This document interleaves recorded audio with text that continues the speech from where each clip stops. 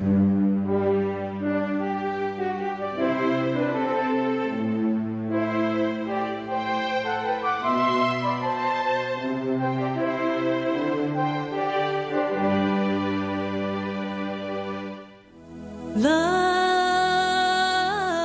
me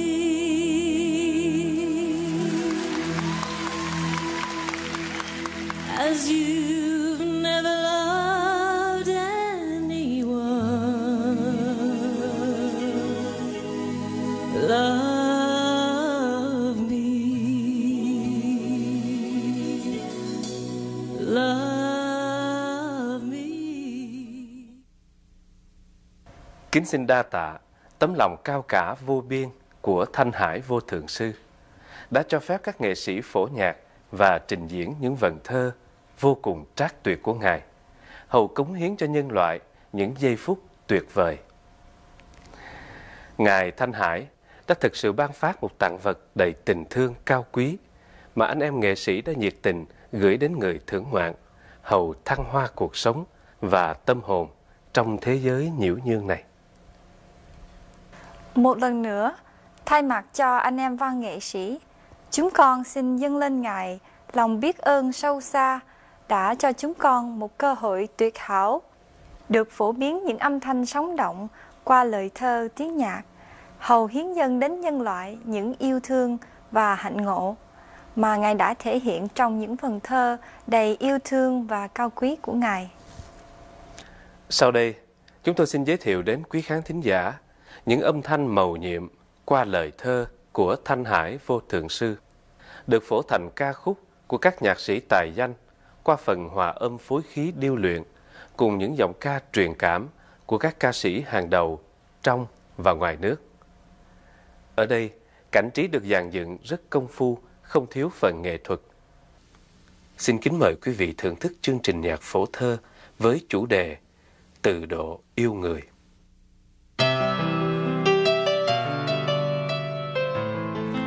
Tình yêu bao giờ cũng là cung bậc của hạnh phúc và khổ đau, của ước mơ và tàn tạ, của mộng ước và phôi pha, của sum hợp và chia lìa. Tình yêu cũng chính là hơi thở, nước mắt và nụ cười của tháng ngày hoa mộng, và cũng chính là điêu tàn, ảo mộng, phân ly của những đêm buồn đơn lẻ. Tất cả đã trộn lẫn trong một bản trường ca bất tuyệt của cuộc nhân sinh, đã tạo nên một tấu khúc rộn ràng của một thời để yêu và để chết. Chúng ta hãy đắm mình trong những cung bậc reo vui hay ảo não, trầm lắng hay xôn xao, thì thầm hay náo nức của từ độ yêu người qua lời thơ u hoài của Thanh Hải Vô Thượng Sư đã được phổ thành ca khúc bởi nhạc sĩ tài danh Trần Quang Lộc. Khói bụi người đâu, nào ai đâu bận lòng, nào ai đâu bận lòng. Khi yêu thương thì thường mơ mộng nhiều, nhưng những ước mơ thường dông dài, vượt ra khỏi vòng tay với, thường vẽ nên những ảo mộng khó hiện thực trong cuộc đời, đưa đẩy con người đến những vùng trời mù khơi viễn mộng. Ta ước gì mình quen nhau từ trước, khi địa đàng đầy hoa trái mộng mơ, như Adam, Eva thuở ban sơ, khi thế giới chưa từng ai đặt bước. Ta ước gì mình quen nhau từ trước, mỗi sớm mai cùng chung bước đến trường. Nhưng khi trở về với thực tại của đời sống, trở về với nợ áo cơm, với tháng ngày trước mặt, con người tự soi gương chính mình, vẫn chỉ còn thấy một bóng dáng lẻ loi của kẻ độc hành. Chỉ còn thấy một tâm thức cô đơn, xa lạ, mịt mờ trong cõi nhân sinh. Từ đó con người tự hỏi, địa ngục hiện diện nơi tha nhân, hay địa ngục đã hiện hữu trong sâu thẳm của trạng thức mỗi con người? Nhưng giờ tôi vẫn đếm bước độc hành, vùng kỷ niệm ấu thời mơ hồ quá. Ngôn ngữ anh, tôi càng thêm xa lạ, nhưng tình tôi ôi ngập vỡ thiên hà. còn tim tôi mang đầy nỗi xót xa, mà anh đã quay đi không đón nhận. Nhạc phẩm Chỉ là ước mơ, thơ của Thanh Hải Vô Thượng Sư, nhạc Trần Quang Lộc, do nữ ca sĩ Bảo Yến trình bày.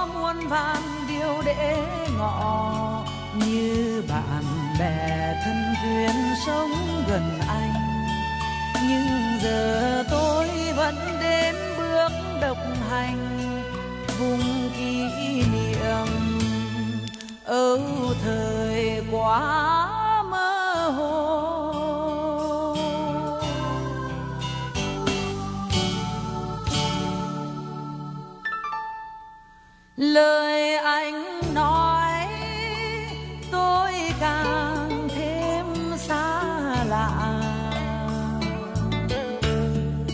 nhưng tình tôi ôi ngập vỡ chẳng sao. Con tim tôi mang đầy nỗi xót mà anh đã quay đi không đón nhận.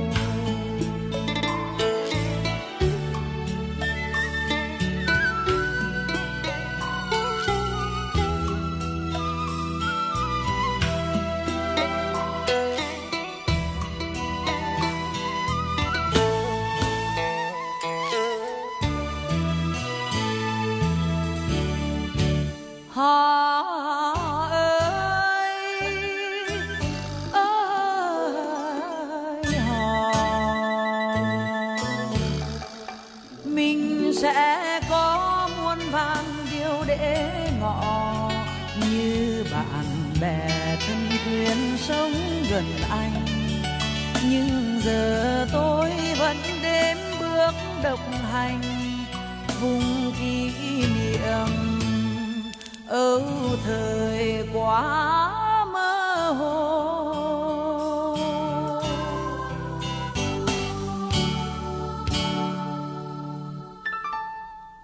Lời anh nói tôi càng thêm xa lạ, nhưng tình tôi ôi ngập vỡ trắng sao. Con tim tôi mang đầy nỗi xót xa, mà anh đã quay đi không đón nhận. Con tim tôi mang đầy nỗi xót xa, mà anh đã quay đi không đón nhận.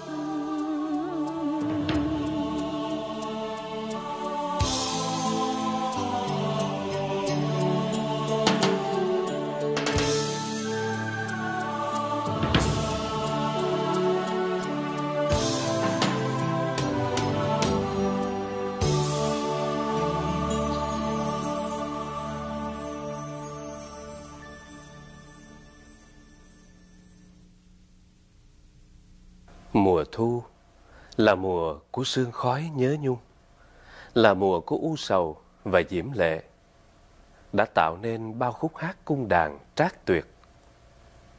Thu đã đến với đất trời và đã đến với lòng người. Sương thu làm mờ nhạt quan sang, làm tê tái lòng người. Gió thu chập trùng lay động rừng thu, và heo may rung đôi cánh dưới bầu trời.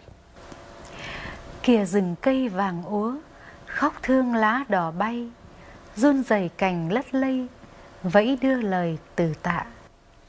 Nghe lối mòn vắng lạ, sao xác thảm hoa tàn, theo bước chân thở than, tỉ tê trong gió thổi. Mùa thu đến rồi mùa thu sẽ qua, nhưng trong lòng nhân thế vẫn còn âm vang của võ vàng hoa lá, của tiếng vọng rừng xưa, của mịt mùng định mệnh. Nào đây cơn mưa vội, trượt trên mái rong rêu, đuổi con chim cuối chiều, ngẩn ngơ trên đường vắng. Hồn tương tư sầu lắng, lên tiếng gọi tìm nhau, và tháng 8 rầu rầu đã về chào tháng 9. Bài thơ nối tiếp chương trình. Mời quý vị thưởng thức bài Thu Sang, thơ Thanh Hải Vô Thượng Sư, đã được dòng nhạc của Trần Quang Lộc chuyển thành ca khúc. Bài hát được trình bày bởi Ánh Tuyết.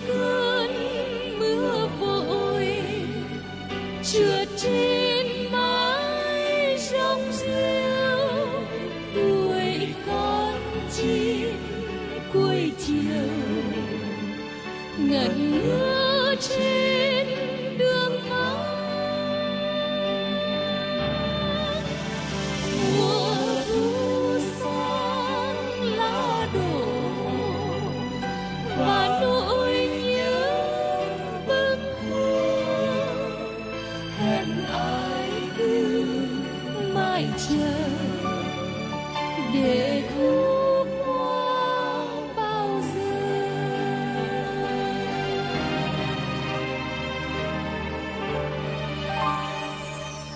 Hồn tương tư sầu lắng lên tiếng gọi tìm nhau, và tháng 8 nhạt nhòa đã về chào tháng 9. Có thấy hồn thú mộng làm giấc chuông nắng vàng, nghe tiếng thu trở trăng đi nón thành tiếng lòng.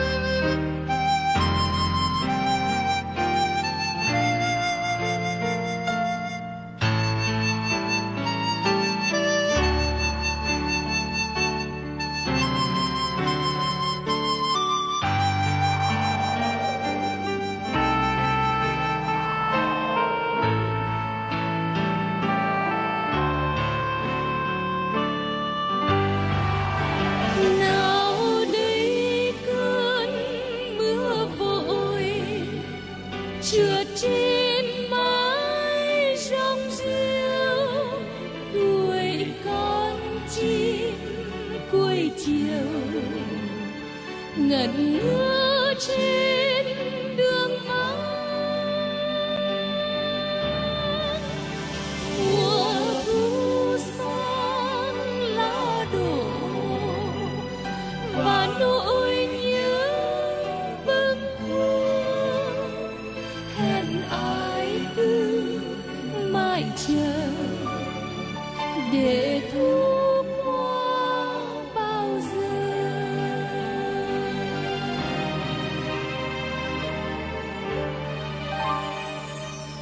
Hồn tương tư sầu lắng lên tiếng gọi tìm nhau,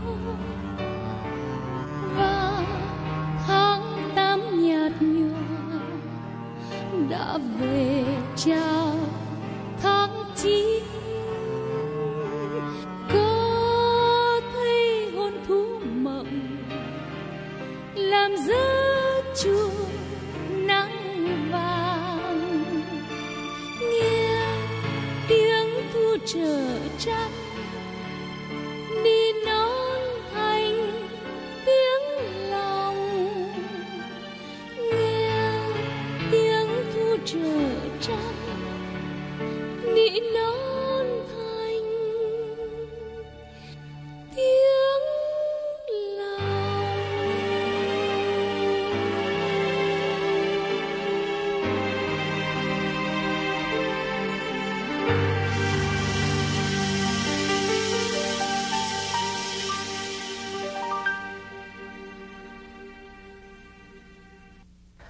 Đi tìm chân lý cũng như kẻ đi tìm tình yêu, phải trải qua bao nghịch cảnh thăng trầm, bao khổ đau, sầu hận, bao tra khảo tâm linh, để đến một ngày trái tim tĩnh lặng, chân lý rạng ngời, xé toang màn vô minh loạn tưởng.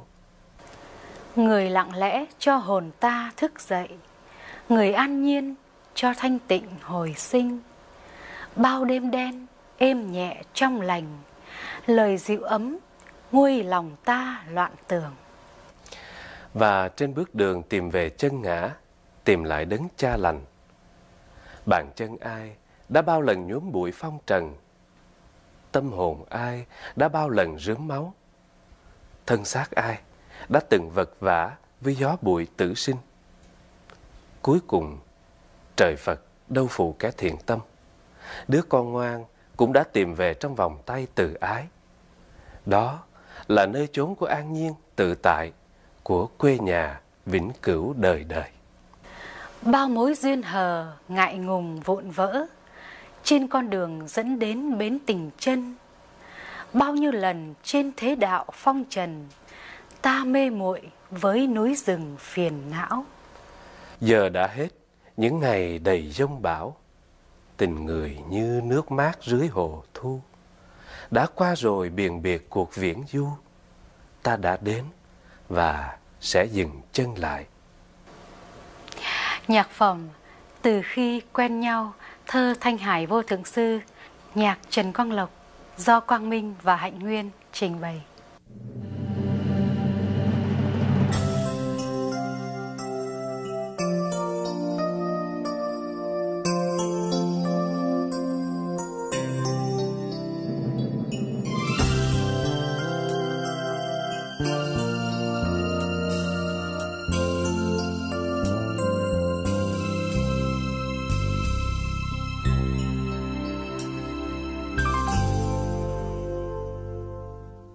Người lặng lẽ cho hồn ta thức dậy, người an nhiên cho thanh tịnh hồi sinh. bao đêm đen êm nhẹ trong lành, Lời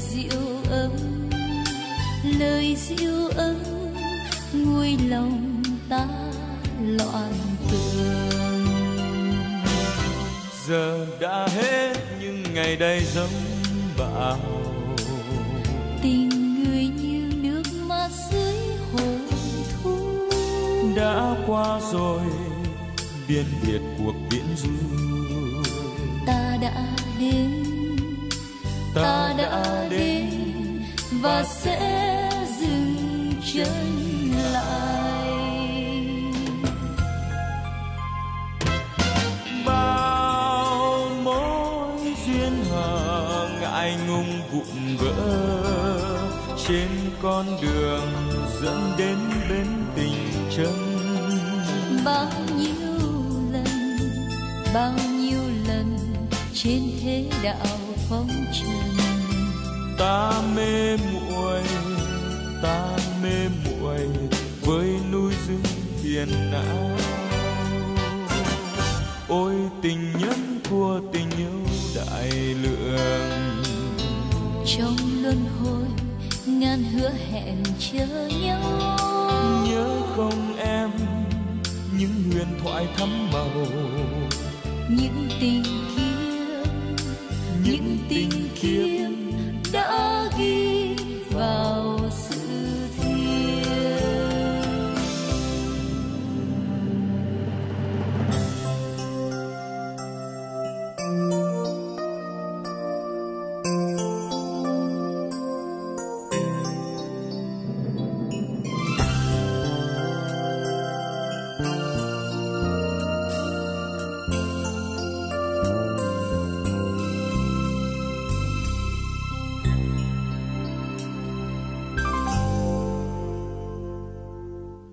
người lặng lẽ cho hồn ta thức dậy, Người an nhiên cho thanh tịnh hồi sinh. bao đêm đen êm nhẹ trong lành, Lời dịu ấm nguôi lòng ta loạn tưởng. giờ đã hết nhưng ngày đây giống bão, Tình người như nước mắt dưới hồ thu. đã qua rồi biên biệt cuộc viễn du. Ta đã đến và sẽ dừng chân lại. Bao mối duyên hờ ngại ngùng vụn vỡ trên con đường dẫn đến bến tình chân. Bao nhiêu lần trên thế đạo phong trần, Ta mê muội người với núi rừng phiền não. Ôi tình nhân của tình yêu đại lượng, trong luân hồi ngàn hứa hẹn chờ nhau. nhớ không em những huyền thoại thắm màu, Những tình kiếp đã ghi vào sự thiêng.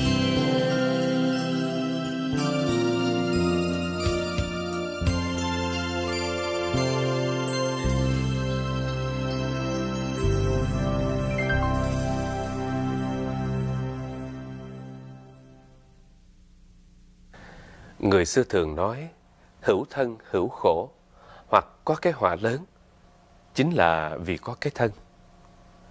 Từ đó chúng ta thấy rằng đã sinh ra trong cõi trần ai, đã mang cái nghiệp vào thân, thì cũng đừng trách lẫn trời gần, trời xa. Chúng ta tự mỗi người phải mang lấy gánh nặng của chính mình. Hòn đá cuội vẫn rơi xuống hồn điều hưu, bông tuyết lạnh vẫn nhẹ nhàng rơi xuống cõi đời băng giá. Có con chim đang nhỏ trên mái nhà điều hiu, có hòn đá rong rêu trong lòng tôi trĩu nặng. Chính vì vậy mà trong mỗi cuộc đời, mỗi một kiếp người, chúng ta thường tự trói buộc mình trong chính xiềng xích nô lệ của chính bản thân ta. Đôi cánh con chim nhỏ sẽ vô cùng nặng nề, làm sao có thể cất cao, bay bổng trong bầu trời bát ngát mênh mông để tìm về quê hương thanh bình của một thiên đường đã mất. Có nơi nào xa cũ muốn một lần đến thăm, nhưng cái ngã lạnh lùng ngăn tôi về lối ấy. Nhạc phẩm tiếp nối chương trình, mời quý vị cùng thưởng thức Nếu Đừng Có, thơ Thanh Hải Vô Thượng Sư, nhạc Trần Quang Lộc. Mỹ Lệ trình bày sau đây.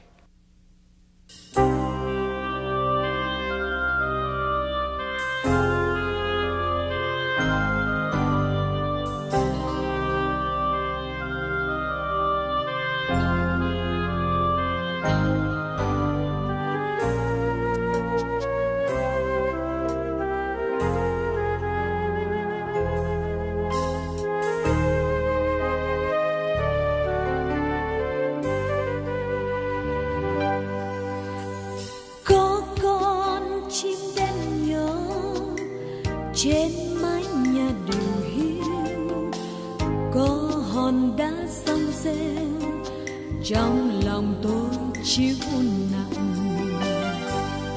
Cảm giác nào xa vắng, lạnh từ trên đến đông, có hạt tuyết trắng bông rơi xuống hồn nhẹ nhẹ.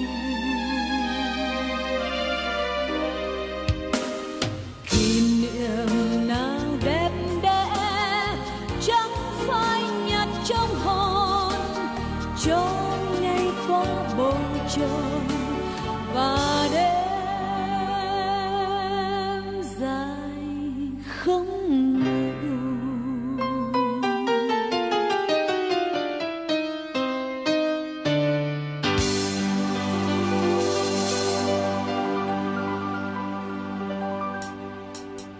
Có nơi nào xa cũ muốn một lần đến thăm, những cái ngã lạnh lùng ngăn tôi về lối quen.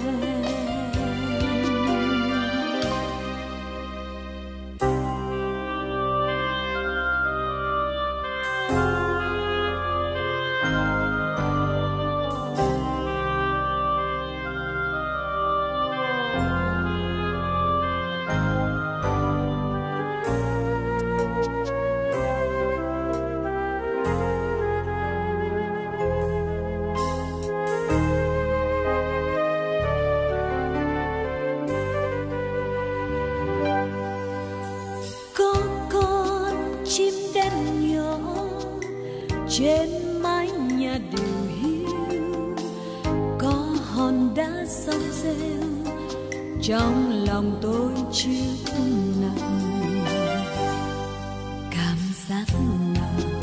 xa vắng, lạnh tủa chừng đêm đông, có hạt tuyết trắng bông rơi xuống hồn nhẹ nhẹ. Kỷ niệm nào đẹp đẽ chẳng phai nhạt trong hồn, cho ngày qua bồn chồn và đêm dài không ngủ.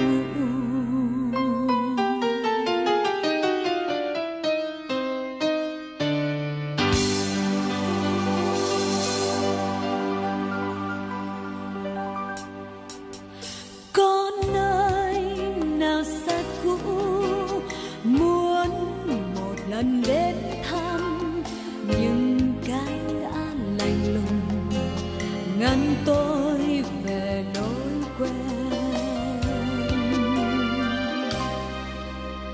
Nhưng cái đã lạnh lùng ngăn tôi về lối quen.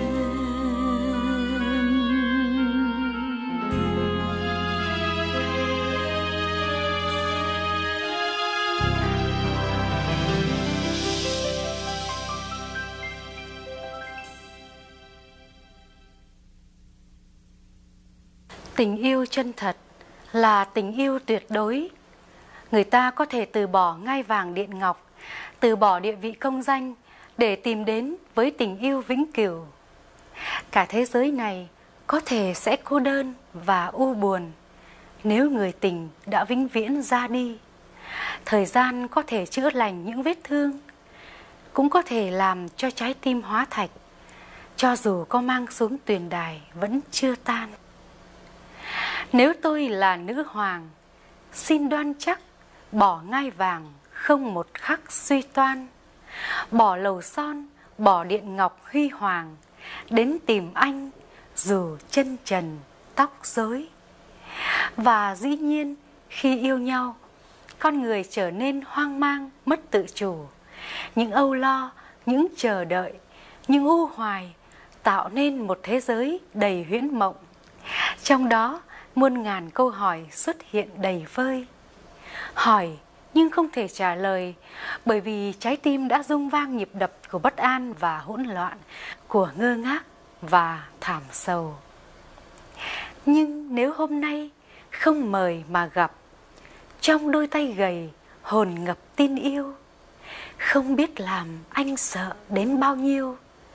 Anh có lẽ ngỡ ngàng tin quái lạ, đành ngồi đây đếm nhớ nhung hành hạ, chẳng biết còn nhẫn được đến bao lâu. Có bao giờ mình sẽ đến thăm nhau, không chừng chẳng khi nào anh hỏi đến.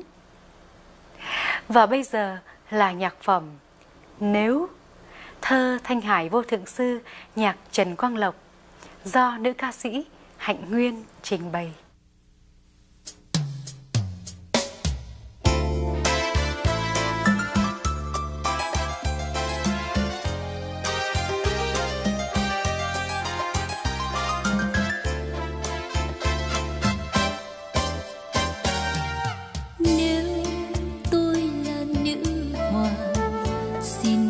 Chắc bỏ ngai vàng không một khắc suy toan, bỏ lầu son, bỏ điện ngọc huy hoàng, đến tìm anh dù chân trần tóc rối, cho anh thấy một tình yêu tuyệt đối, được yêu anh và đưa trời nuôi dưỡng vạn vì sao, như nắng nước cho hoa hồng cỏ thắm. Nhưng nếu hôm nay không mời mà gặp, trong đôi tay gầy hồn ngập tin yêu, không biết làm anh sợ đến bao nhiêu. Anh có lẽ ngỡ ngàng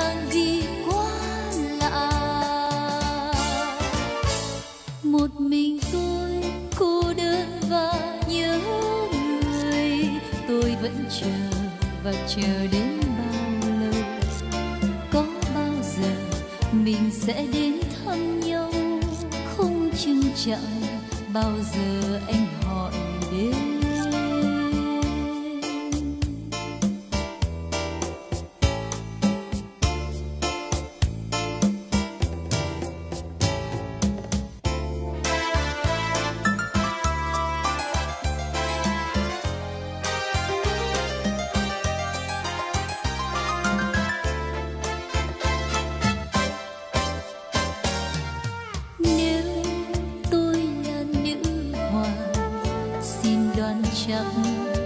Bỏ ngày vàng không một khắc suy toan, bỏ lâu gió, bỏ điên ngọc huy hoàng, đến tìm anh dù chân trần tóc rối, cho anh thấy một tình yêu tuyệt đối, được yêu anh và được trời nuôi dưỡng vạn vì sao, như nắng nước cho hoa hồng cỏ thắm. Nhưng nếu hôm nay không mời mà gặp, trong đôi tay gần hồn ngập tình yêu, không biết làm anh sợ đến bao nhiêu. Anh có lẽ ngỡ ngàng vì quá lạ. Một mình tôi cô đơn và nhớ người, tôi vẫn chờ và chờ đến bao lâu? Có bao giờ mình sẽ đến thăm nhau? Không chừng chẳng bao giờ anh hỏi đến.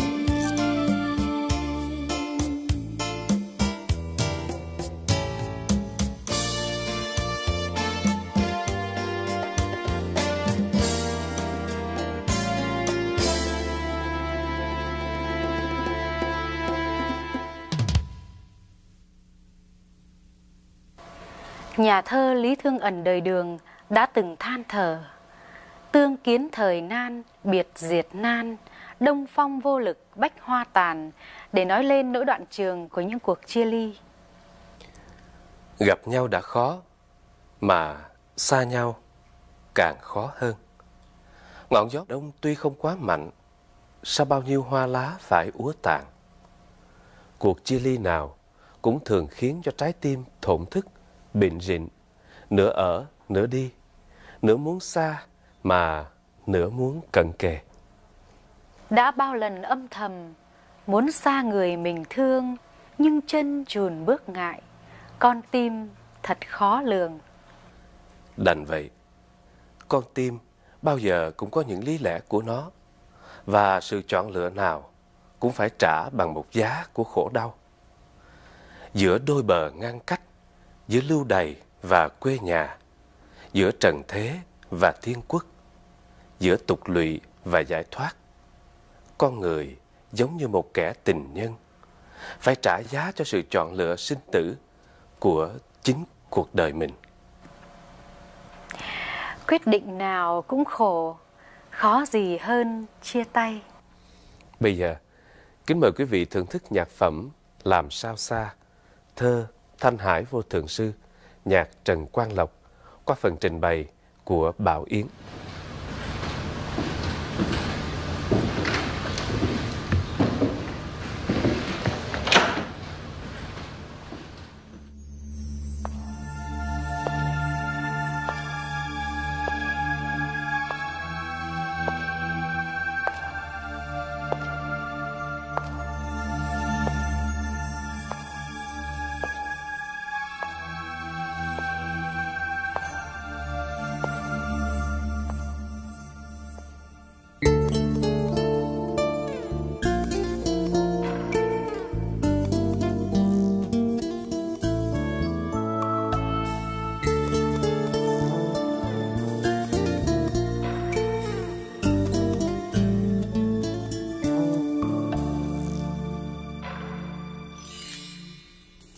chân bên thềm cửa, chợt ngoảnh mặt nhìn quanh, sao vô cùng lưu luyến, chia tay lòng sao đành, đã bao năm âm thầm, muốn xa người mình thương, nhưng chân chim bước ngựa, con tim thật khó lường. Tôi mơ đời tự do, nhưng yêu anh vô bờ. Tôi muốn mình chia gối, nhưng tháng mọi năm hời. Ta phải làm gì đây? Ôi đời sao mệt nhoài. Anh cần người vợ hiền trong ngày dài khóa quên, còn tôi không thể bỏ nguồn sáng tim thấp đầy. Bước chân bên thềm cửa, chợt ngoảnh mắt nhìn quanh, chợt ngoảnh mặt nhìn quanh, về phía nào cũng khổ, khó gì hơn chia tay.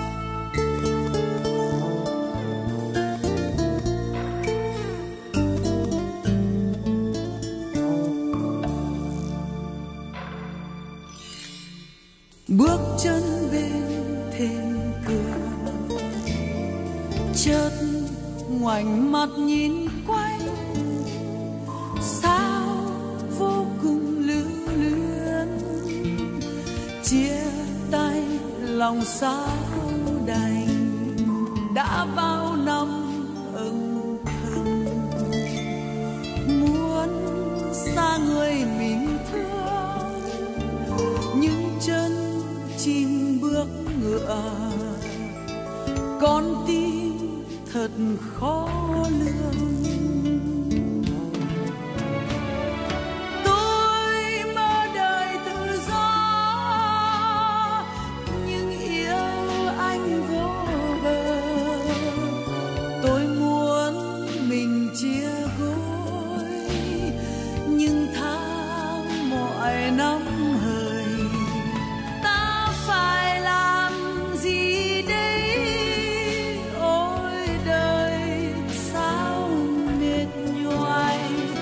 Anh cần người vợ hiền trong ngày dài khóa quên, còn tôi không thể bỏ nguồn sáng tim thấp đầy.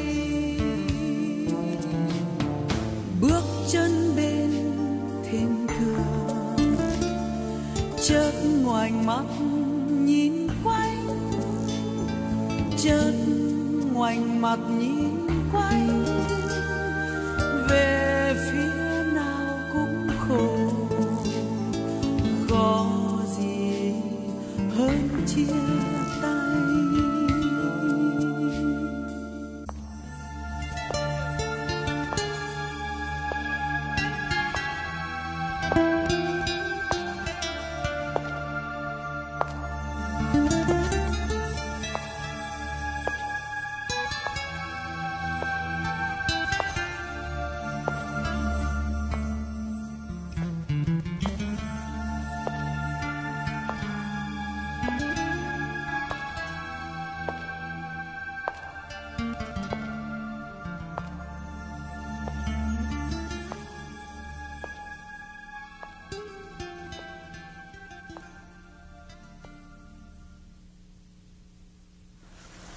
Tình yêu trần tục thường dẫn đưa cuộc đời đến hệ lụy và khổ đau. Bởi vì khi yêu, người ta thường muốn sở hữu và chiếm đoạt. Nhưng cũng chính trong khổ đau đó, tâm hồn sẽ lớn dậy và hồn thơ sẽ lai láng khôn cùng. Ngậm trái đắng mà hồn thơ lớn dậy, ôm tình đau nên tim thắm phai hồng. Người đi qua chưa một lần ngoảnh lại, để ta về tuổi phận mấy mùa đông. Và cũng chính từ trong đáy của địa ngục khổ đau, con người sẽ không ngừng mơ ước đến một thế giới hạnh phúc và an bình. Sự mơ ước đó sẽ mở ra những khung trời viễn mộng, mở ra những bến bờ của hy vọng đoàn phiên. Cho ta reo năm phương trời xích lại, và liên hoan mời thế giới chung vui. Cho ta thắp lửa vàng muôn đỉnh núi, cho đông về thôi không lạnh ngày mai. Sau đây, kính mời quý vị cùng thưởng thức nhạc phẩm Tình ca 1, thơ Thanh Hải Vô Thượng Sư, nhạc Trần Quang Lộc, qua phần trình bày của nam ca sĩ Việt Quang.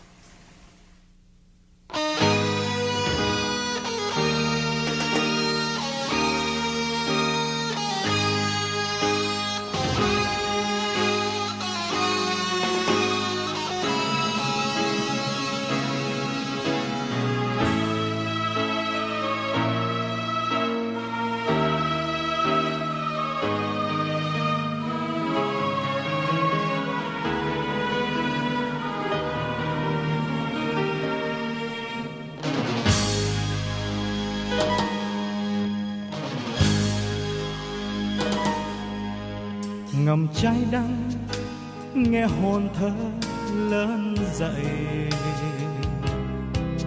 ôm tình đau nên tim thắm phai hồng. Người đi qua chưa một lần ngoảnh lại, cho ta về tuổi phần mấy mùa đông. Trời đất cũng vô tình như khách lạ, chiều tương ra nghe gió lạnh đôi bờ. Nắng đã úa và mưa sâu rên rá, sao thuyền về chưa mang lại tình xưa. Tông mây buồn đông đưa chiều dương liễu, mắt rừng sông mơ nhiệt đới vào đêm. Người lênh đênh trong cõi sầu niềm thiếu, sao không về nương tựa mát tay em. Cho ta gieo năm phương trời xích lại, và liên hoan mời thế giới chung vui. Cho ta thắp lửa vàng muôn đỉnh núi, cho đông về thôi không lạnh ngày mai.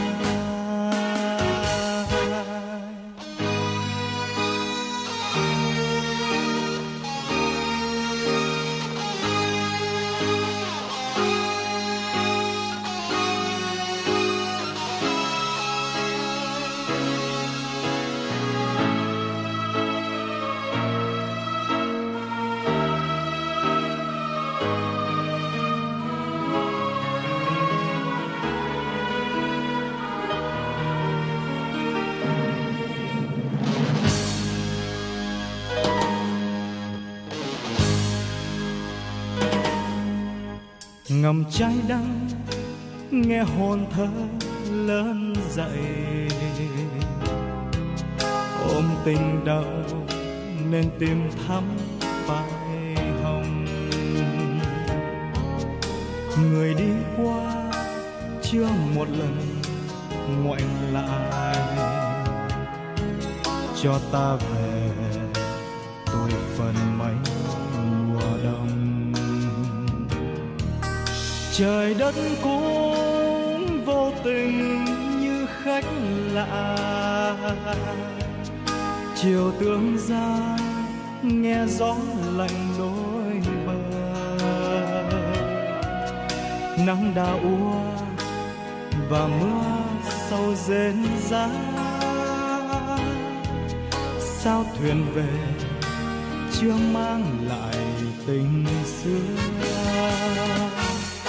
tông mây buồn đông đưa chiều dương liêu, mắt rừng sâu mơ nhiệt đới vào đêm. Người lênh đênh trong cõi sầu niềm thiếu, sao không về nương tựa mát tay em, cho ta gieo năm phương trời xích lại, và liên hoan mời thế giới chung vui, cho ta thắp lửa vàng mua đỉnh núi, cho đông về thôi không lạnh ngày mai.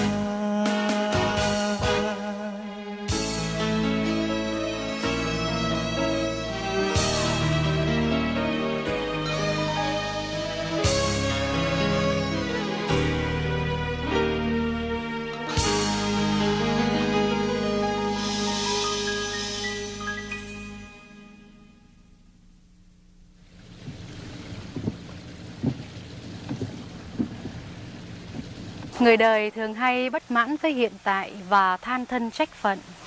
Nhưng nếu bình tâm suy nghĩ, con người sẽ phải cảm ơn Thượng Đế đã cho ta có được một ngày sống trên cõi đời. Một ngày với cỏ cây hoa lá, một ngày với nắng ấm mây bay, một ngày với ngay cả tiếng khóc và nụ cười, với bình minh sáng lạng, với hoàng hôn diễm tình, và ngay cả với sự nồng nàn ấm cúng của một đêm gió mưa, của một ngày giông bão. Xin cảm ơn những tháng, xin cảm ơn những ngày, xin cảm ơn từng giây, cảm ơn từng buổi tối. Thật vậy, một ngày, một khoảnh khắc hay thiên thu thì có khác gì nhau. Nhưng bản chất con người là vọng động, vong ân bội nghĩa, biết bao trùng trùng duyên nghiệp, biết bao chuyển hóa với thời gian, ta mới có được một ngày sống trên trần thế.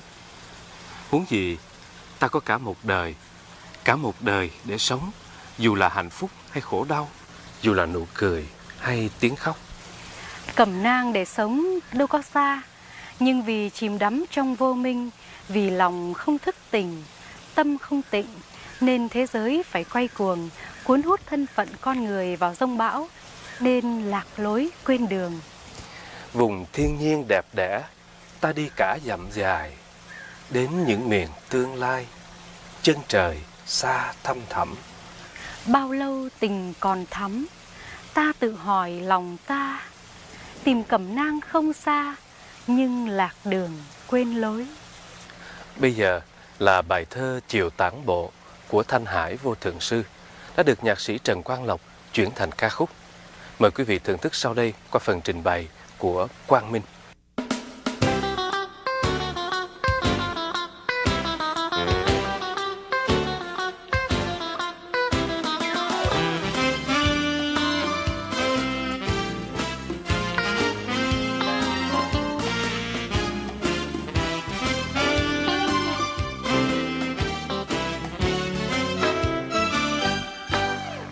Xin cảm ơn những tháng, cảm ơn những tháng, xin cảm ơn những ngày, cảm ơn những ngày, xin cảm ơn từng giây, cảm ơn từng buổi tối. Kỷ niệm ngày chung lối còn vương vấn trong ta, núi rừng dòng sông xa, thiên đường đôi mình đó. Mùa Mùa thu ta đã có cùng rừng cây vàng thơ, hai dấu trái mộng mơ, vui như thời bé dại. Rừng thiên nhiên đẹp đẽ ta đi cả dặm dài, đến những miền tương lai, chân trời xa thăm thắm, bao lâu tình còn thắm. Ta tự hỏi lòng ta tự hỏi lòng ta, tìm cầm nắng không xa, những lạc đường quên lối. Xin cảm ơn tháng ngày, xin cảm ơn phút giây, xin cảm ơn mọi người, xin cảm ơn cuộc đời.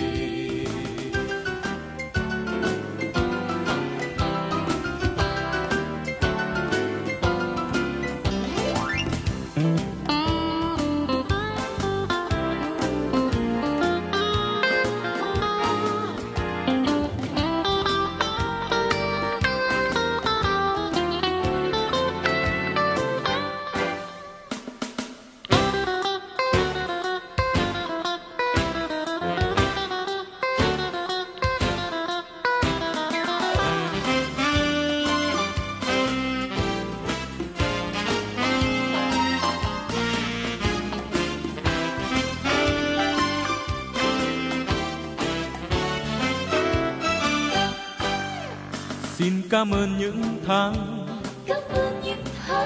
xin cảm ơn những ngày, xin cảm ơn từng giây, cảm ơn từng buổi tối. Kỷ niệm ngày chung lối còn vương vấn trong ta, núi rừng dòng sông xa, thiên đường đôi mình đó. Mùa thu ta đã có cùng rừng cây vàng thơ, hai dấu trái mộng mơ, vui như thời bé dại. Rừng thiên nhiên đẹp đẽ ta đi cả dặm dài, đến những miền tương lai, chân trời xa thăm thắm, bao lâu tình còn thắm. Ta tự hỏi lòng ta tự hỏi lòng ta, tìm cầm nắng không xa, những lạc đường quên lối. Xin cảm ơn tháng ngày, xin cảm ơn phút giây, xin cảm ơn mọi người, xin cảm ơn cuộc đời.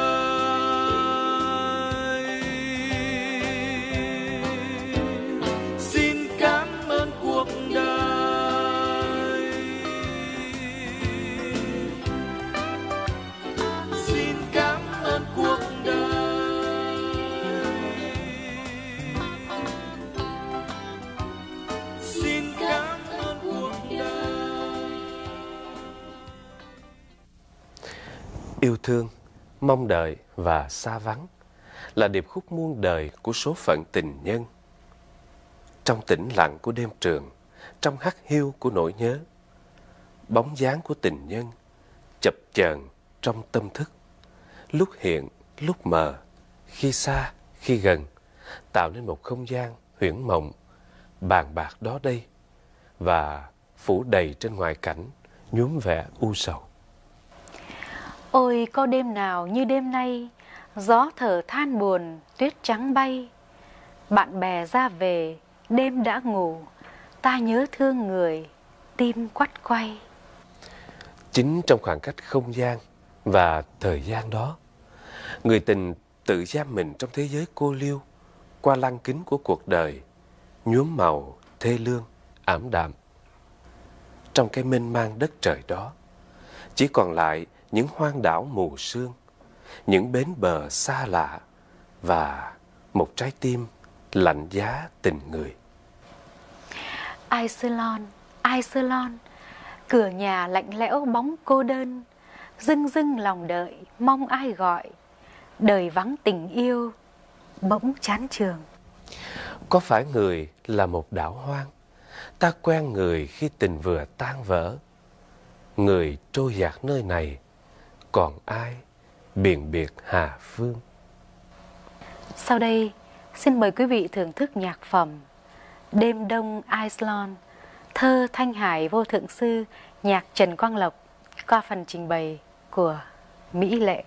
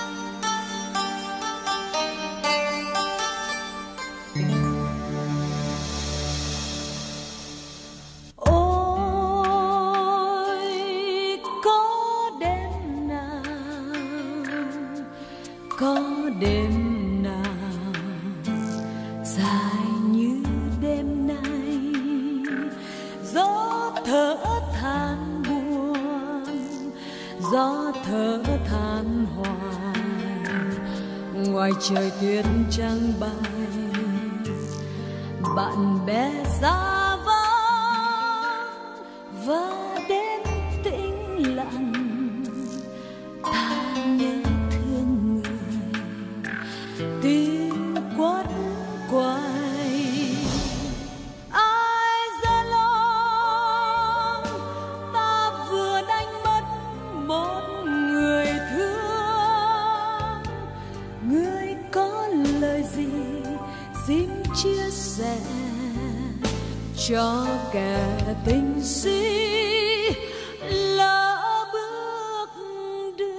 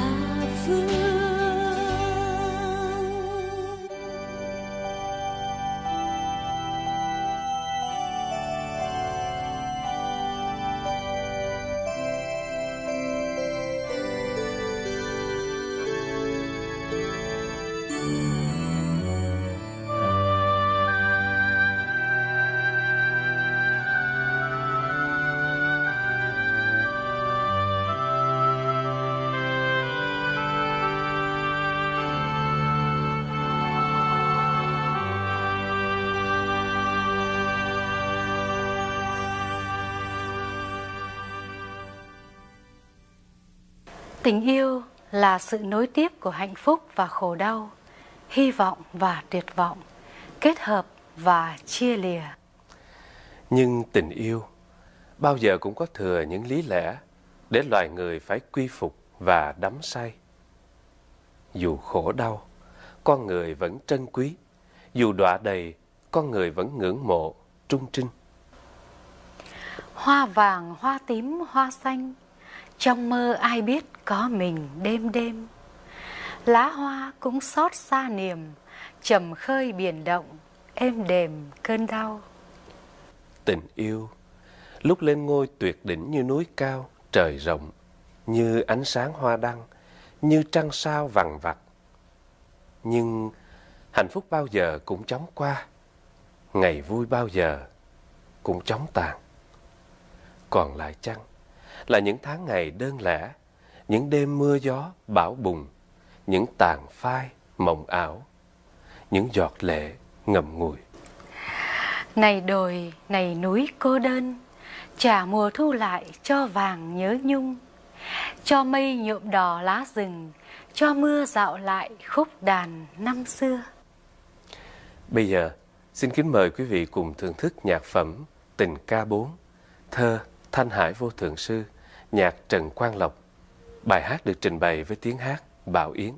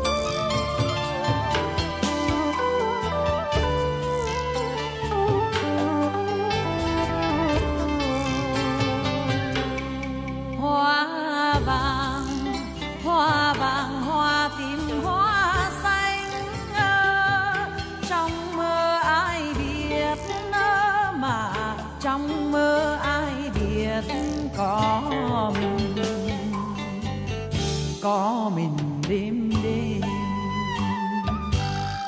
là hoa cũng xót xa niềm, trầm khơi biển động mà trầm khơi biển động, êm đêm cơn đau. Hoa đào, hoa đào, hoa cúc, hoa mai thắp mùa đông sáng, mà thắp mùa đông sáng cho dài tương tư. Bao nhiêu lá rụng mùa thu, hãy về kết lại, mà hãy về kết lại thành thơ gửi người. Địa đàng xa vút tâm hào, đông tây nghìn dặm đường sao ngại ngùng. Ấp em một cõi tình không, mà du mộng rất mặn nồng phôi thai. Nay đồi, nay núi cô đơn, trả mùa thu lại, mà trả mùa thu lại cho vàng nhớ, cho mây nhuộm đỏ lá rừng, cho mưa dạo lại, mà cho mưa dạo lại khúc đàn năm xưa.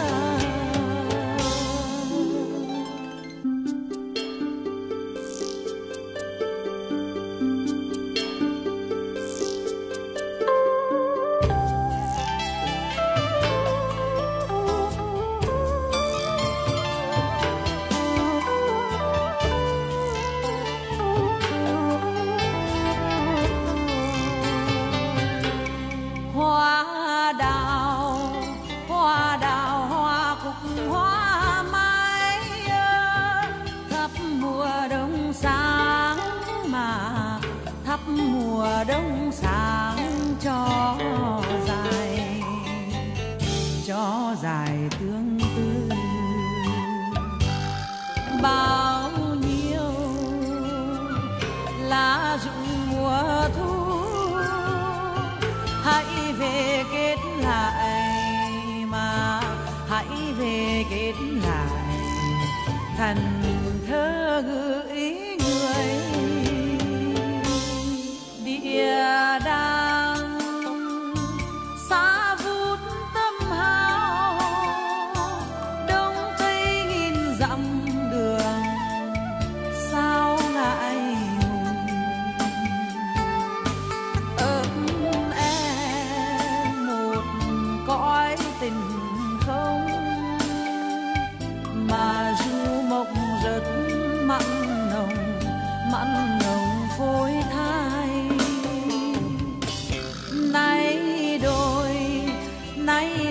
Nay núi cô đơn, trả mùa thu lại mà trả mùa thu lại cho vàng nhớ nhung, cho mây nhuộm đỏ lá rừng, cho mưa rào lại mà cho mưa rào lại khúc đàn năm xưa.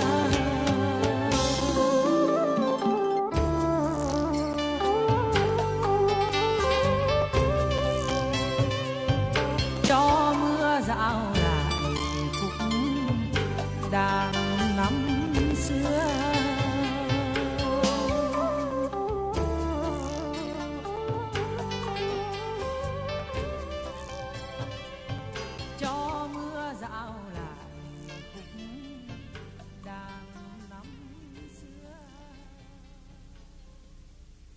Khi trái tim đã vang lên lời ân ái, khi cuộc tình đã trọn vẹn trong tay, thì không gian, thời gian đều linh động và rạng rỡ sắc màu.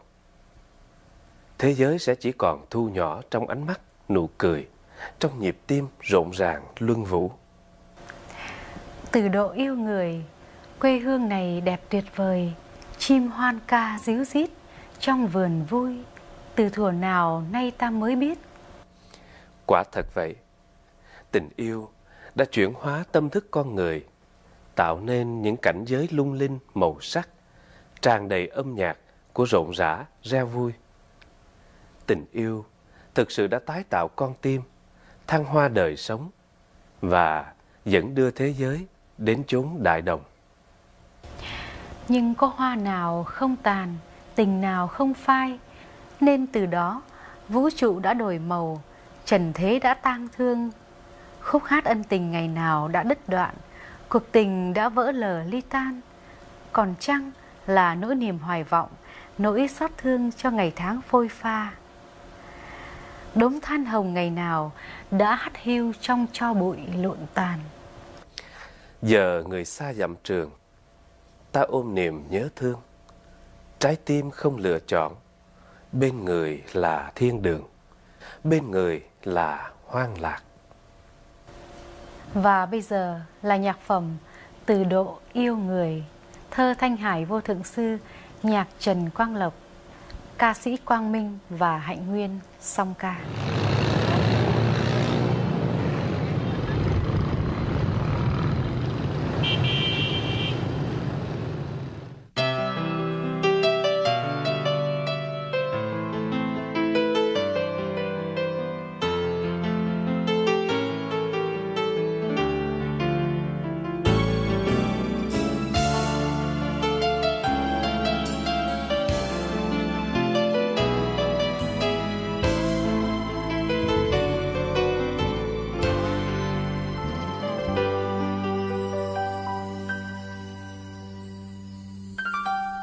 Từ độ yêu người, từ độ yêu người, quê hương này đẹp tuyệt vời, chim hoan ca ríu rít trong vườn hoa. Từ thuở nào nay ta mới biết, từ thuở nào nay ta mới biết, từ độ yêu người, từ độ yêu người. mặc chân trời non xanh nước biếc, dù nơi đây khói bụi người đông. Nào ai đâu bận lòng, nào ai đâu bận lòng. Người đã cho ta thấy mọi nơi là thiên thai, khi chúng mình sống đôi, trái tim hương nồng. Giờ người xa dặm trường, ta ôm niềm nhớ thương, trái tim không chọn lựa. Bên người là thiên đàng, Bên người là hoan ca.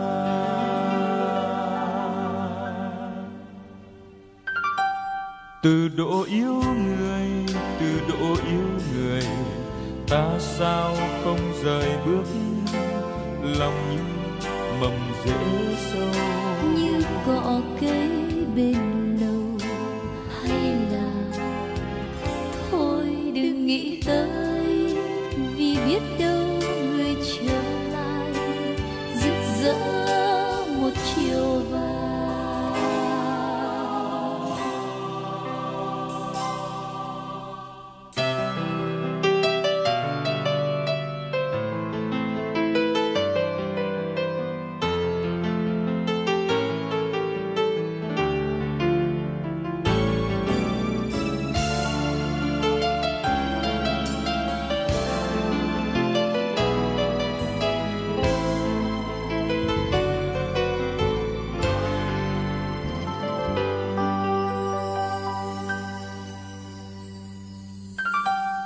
Từ độ yêu người, từ độ yêu người, quê hương này đẹp tuyệt vời, chim hoan ca ríu rít trong vườn hoa.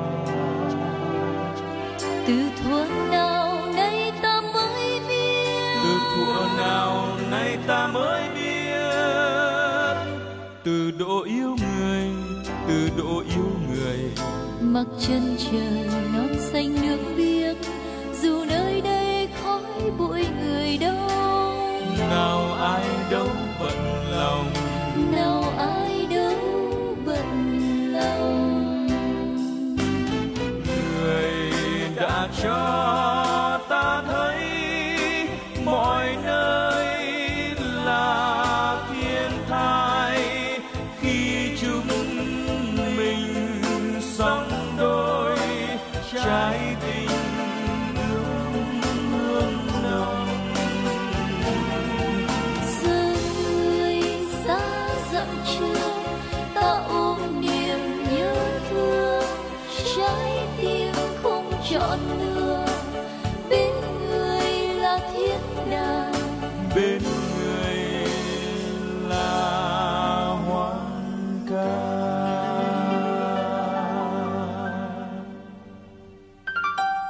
Từ độ yêu người, từ độ yêu người, ta sao không rời bước, lòng như mầm rễ sâu. như cỏ cây bên lầu. Hay là thôi đừng nghĩ tới, vì biết đâu người trở lại rực rỡ một chiều vàng.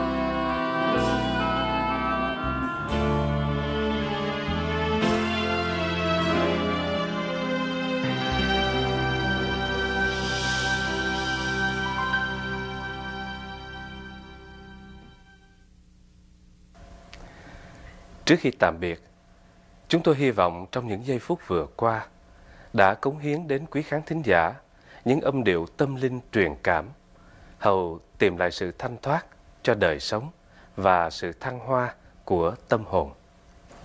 Xin kính chào, tạm biệt. Từ độ yêu người, từ độ yêu người, quê hương này đẹp tuyệt vời, chim hoan ca ríu rít trong vườn hoa.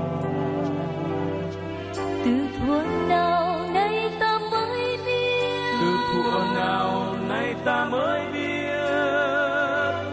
từ độ yêu người, từ độ yêu người, mặc chân trời non xanh nước biếc, dù nơi đây khói bụi người đông.